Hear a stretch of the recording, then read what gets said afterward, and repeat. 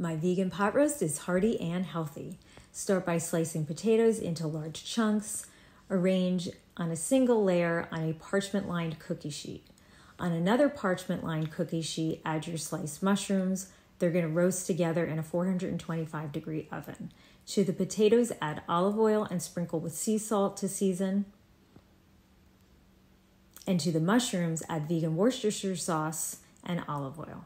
In the meantime, slice your carrots and your garlic, place in a hot pan with olive oil, and cook until the carrots are tender. Add your vegetable stock, your cooked mushrooms, cooked lentils, and cooked potatoes. Top with rosemary and thyme, cover and bake at 350. Serve with fresh baguette.